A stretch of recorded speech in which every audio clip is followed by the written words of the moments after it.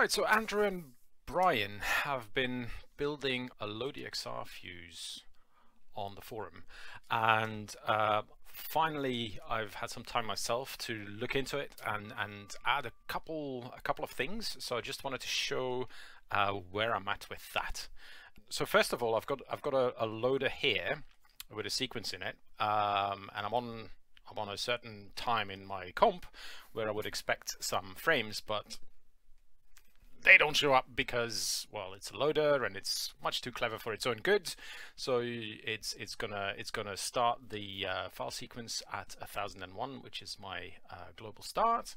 So I have to, you know, go there in my timeline to see it. Some of you may remember this little guy from a long time ago. They changed the logo.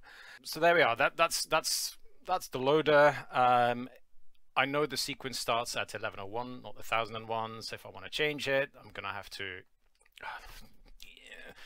I'm using a pen.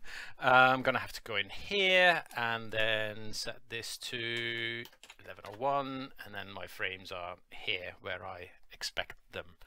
However, if instead I take ReadEXR, which is what I've built upon Andrew and Brian's fuse, immediately it just goes to that frame. It uses the current time to request this very frame. So same thing here. The frames are where I expect them to be, and also the fuse doesn't fail when there's no frame at that time, which is good. Something that Brian already did, and I like it. So instead of failing, it outputs an empty frame. Although I did add a couple of things, so it can output whatever you set in the fuse. What I've done on top of this is a couple of things that I think are quite nifty. You see the read sequence button here. So basically I can go to any frame in my sequence. That's the default. If I turn it off, plunk, it'll take this frame here, which is the current time, and it will load it as a still. If I turn the sequence back on again, I'm back in the sequence. I can offset the sequence if I want, then turn it off again, and again it will take this frame now, which is not the same as my time because it takes the offset into account, and take that as a still.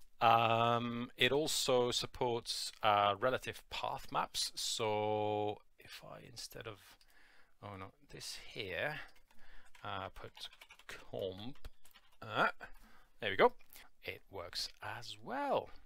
Lovely. This doesn't do much apart from, you know, failing when I use this. I'll probably do something similar as with the read sequence to sort of change it on the fly. That's not done yet. This is far from finished, hence the version 0.1. There's a channels tab where you can see the channels. None of this really works or does anything. There's quite a few UI problems, etc., etc. It does load EXRs, so that's good, but the functionality is still a little bit limited. What I have managed to do though is, I'll take another one here. It can load different parts. I have managed to do that. So if I go in the channels tab and your EXR contains parts, this is a demo EXR uploaded recently on the forum by user Noah. Thank you for that. And it's got three separate parts. So if I switch between those, you see it just shifts them into RGBA, which is actually not a bad way to work like that in Fusion, because at some point you want them in RGBA anyway.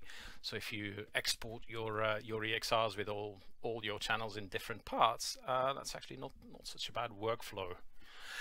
Andrew Hazelden has made a fuse called Lifesaver, which is pretty phenomenal. It allows you to save your EXRs with total control over parts and channels and all of that. If you're working with EXRs, it's a must-have. Please use it.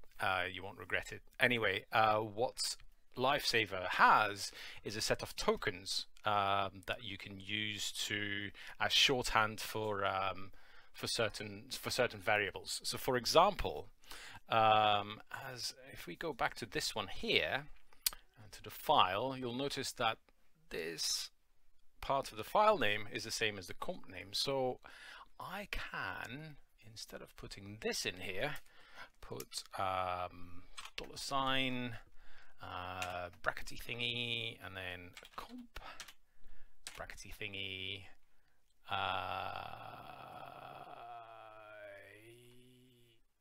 yep, and nope. Why is this not working? What did I do? Oh, brackety thingy. Oh, it's a great demo. There. So it'll automatically fill that in, and again, it works.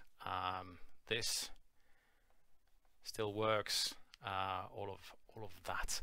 Yeah. Oh, and the best thing about ReadEXR is if you look at the little diamond here, you can animate this. You can modify it and expression it. So so for example, really quickly, I've got a text here with the file name in there. I'm totally cheating because otherwise I'm gonna have to invent an expression on the fly, which I'm not that good at. So if I just put text one.style